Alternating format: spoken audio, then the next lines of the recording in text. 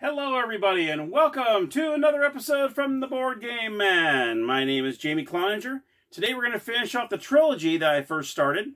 This is the $6 Million Man trilogy. Back on episode 52, I did the $6 Million Man. Episode 54 was a Bionic Crisis. And today we're going to go back to 1976 and play the Bionic Woman. Let's go to the gamer's table and I'll show you how to play it.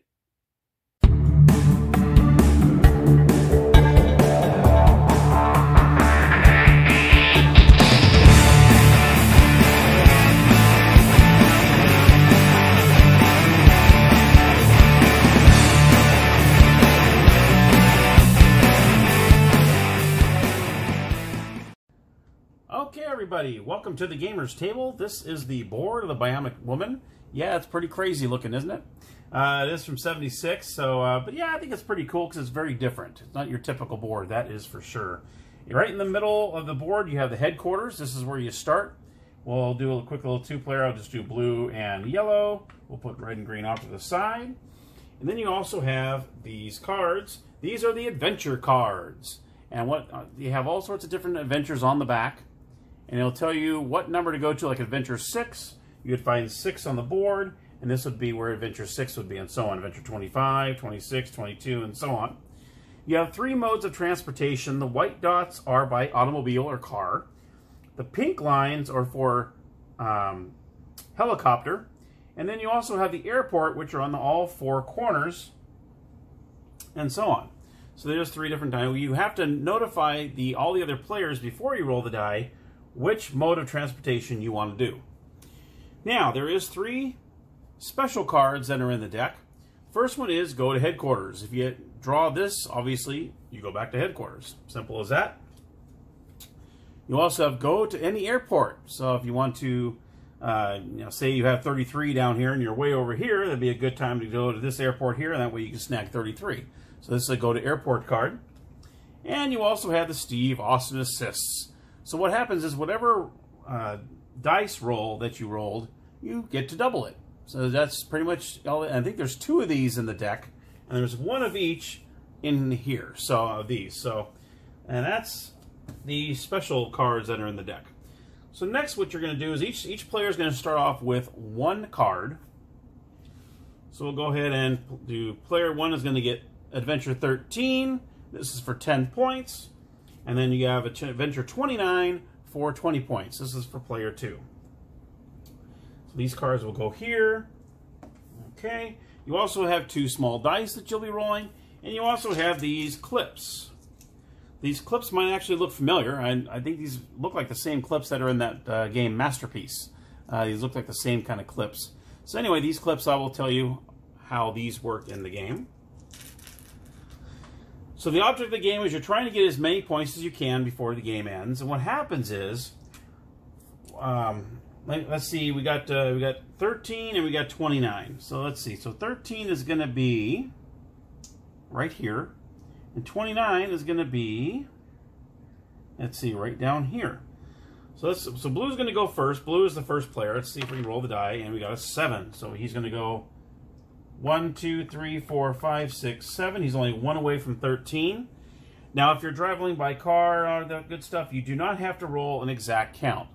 So say I can just roll the dice next time and I'll get it. So you can stop. So if you're, 2 spaces away and you roll a 3 or more, you can automatically land on there and grab the points. Okay? Now what happens is, say that I rolled the dice again, I end up getting 13. So I go ahead and I pick up 13. Now what I can do is I can gamble. It's like you press your luck. What you can do is if you roll the dice again, if you roll a 7 or higher, you get double the points. If you roll 6 or lower, then you lose the card. So say, for instance, I want to go ahead and I'm going to go for it. So what happens is I roll both dice. I rolled a 7. Oh boy, I barely made that. Woo, okay. So what happens is I get double the points. So what happens is you're going to put this on the left side of the board that's facing you. So if you put it on the left side of the board, you're going to tuck it in under the board just a little bit. And that's going to let you know that you got double the points for that card. Okay, that's what you have to do. And then you're going to draw a new card. And now we got Adventure 9 is his new card he's going to get. Okay, So now player 2 is going to go ahead and roll. He rolls a 6. He's going to try to make his way to 29, which is down here. Now he has to, see, I already rolled the dice already. You're supposed to notify the players which mode of transportation you're going to go. Let me see if I can get all this board in there. I didn't realize it was cut off on the screen there. There we go. So I'm going to go ahead and say, you know what, I'm going to go by, say I go by car. So when you go by automobile, all you do is you roll the 2 dice and you start making your way down to it. If you want to roll by helicopter, okay, say I want to go by helicopter, one of the die that you roll must be an even number. So say I want to do helicopter, I'm going to go like this, and I roll the 4. I roll the 4 and a 5. So that 4 allows me to go 1 step over, whichever way I want to do, okay? And that would be the end of your turn. So now he wants to go to 9. Well, look at this. He's like really close to 9 over here to get his second adventure. He rolls, gets a 10. 1, 2, 3, 4, 5. Like I said, you do not have to roll an exact roll. So he lands on 9. Does he want to press your luck? Let's see. Let's go ahead and do it. So 7 or more gets the double points. 6 or less, you lose it. 10. There we go. He gets to double the points. So once again, you're going to put this slightly underneath the board on your left-hand side. And that'll be notified that you had doubled the points. So right now we have 40 points over here. We're going to draw another card. Now we're going to adventure 11 for 10 points.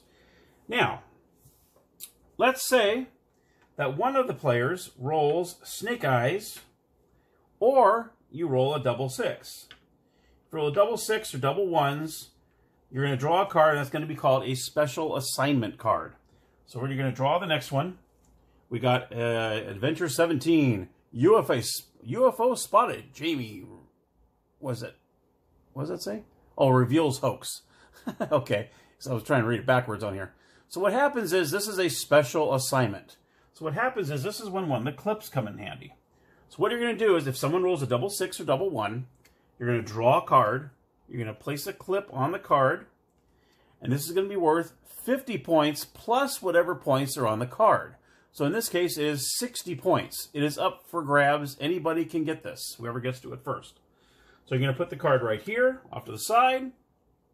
So you still have your normal adventures you're going to go on, but you'll also have this card that you can go to. So that's when you got to, kind of think, okay, where am I at? Do I want to go, like if I'm here, 11 is just, let's see, 11's over here. Adventure 17 is literally right here. So it's about the same distance. So I kind of figure out which way I want to go. Now he can just go bink, bink, helicopter twice and probably make it there because it's along the helicopter route, so you can get there right immediately. Okay, so it all depends what you want to do. So that's what happens when you roll a double 1 or double 6. Now say you were to roll it, and then you would, whoever rolled the double 6, you would turn over the next card, put a clip on there, and then you would move the 12 spaces. So you would actually move after that. You can have up to 4 of these cards out here at one time. So say I rolled again, boom, I got double 6s again. Then you would take another card, place the clip on there. And then this card would be worth 50 points plus the 30 points.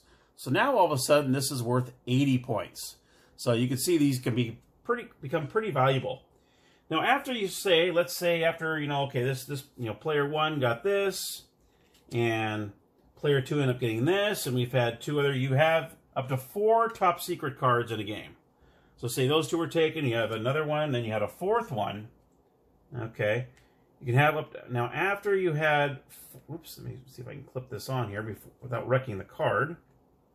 Because these clips, you got to be really careful. I don't want to mess up the cards. Luckily, they're in good shape. There we go. So you have up to 4 of these special assignments in a game. After all 4 cards have been taken, or they could be still sitting here as well, okay? If someone rolls a double 1 and double 6 a 5th time in the game, okay, that's when it becomes, dun dun dun, a top secret assignment. And what you'll do in this case is you're going to put 2 clips on the card. And you're going to end up getting 100 points plus the number of points on the card, okay? So this would actually be 120 points. So after they've been 4 doubles of 1s and 6s in the game, and then someone rolls a 5th one, at the time whoever picks up this final card with the double clips on it gets 100 points plus the 20 in this case. That's when the game ends. Now what you can do when it comes to movement on the board, say I rolled a 6 and a 2. You can actually move forward 6 and then backwards 2, or forwards 2 and backwards 6. So you do have that option as well. So say you kind of went, whoops, I need to go back, and because on the airport, you need to roll an exact count to land on the airport. So you can't, like unlike the adventure numbers where you don't have to do an exact count. On these, on the airports, you do. Okay, so that, in order to use the airport, so you have to land on those exactly. So there might be times when you have to go over here and go 1, 2, kind of go back and forth until you can land on it exactly. So that's one thing about the airport, is you do have to land on these exactly. And obviously you can do, like say you come to 24 here, you go by helicopter, and you want to get to 25. Obviously you can't get there by helicopter because it's only, you know, in the direction of the pink arrows. Then on your next turn, after you say, I'm going to do the helicopter, and then you roll the even number on one die, you move over here. Now you got to take car. So that on your next turn, you got to say, I'm going to travel by automobile. And then you roll the dice, and then you go. So make sure at the beginning of every turn, make sure you do notify every player which kind of mode of transportation you're going to do. Unless you're like in the middle here, and obviously you're going to go car again. But you might become one of these spots where you have an option. Make sure you make sure you inform all the players which way you're going. So just wanted to throw that out there as well. I don't want to forget to mention that. So you will keep playing until someone rolls a 1 and a double 1s and double 6s 5 times when you finally get the top secret card. And whoever gets this top secret card will get the points and the game ends. So that's how it works. And the person with the most points at the end of the game wins.